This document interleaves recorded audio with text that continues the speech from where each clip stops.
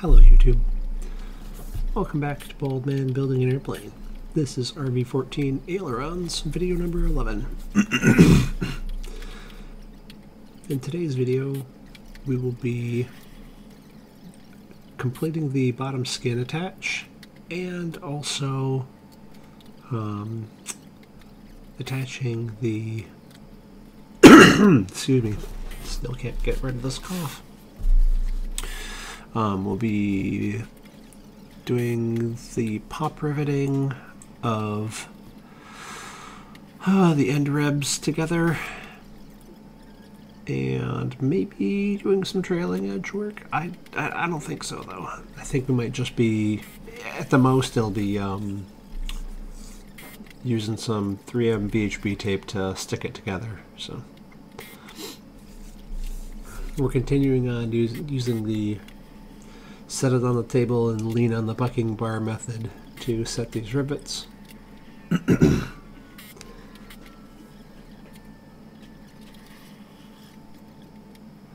And verify there's no twist as we go along.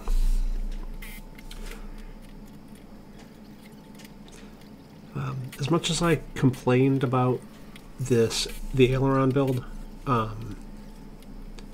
so far, and I still do, and I still will continue to when we move on to the right aileron. Working on those nose skins was such a pain in the butt. You know, I don't know why I set it up like this. First thing I do, I set it up like this and then I mess up a rivet. I have to pull it back out. Ridiculous. I should have just kept it on the table.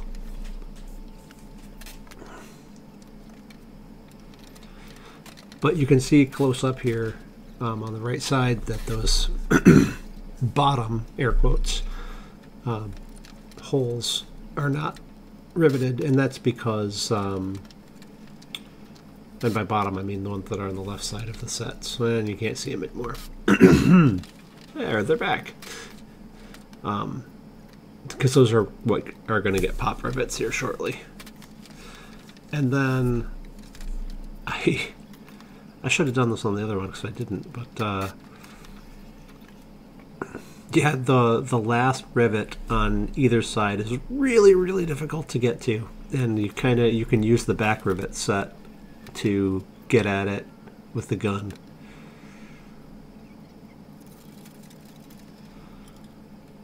Okay, so I'm putting the trailing edge in. Interesting, why am I putting the trailing edge in? I didn't glue it.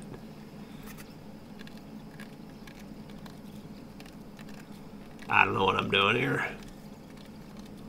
Doesn't make sense now. Why would I? Oh, I think it's just to clamp it together while I do the pop riveting. Yeah. Just to make sure that it's all nice and in the position that it wants to be when it's fully done. So then you just, I believe these are CS4-4 rivets that we're going to put in here.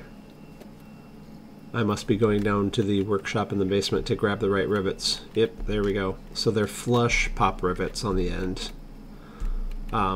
And they're -4 size for, you know, an 1/8 inch hole or a number 30 hole. So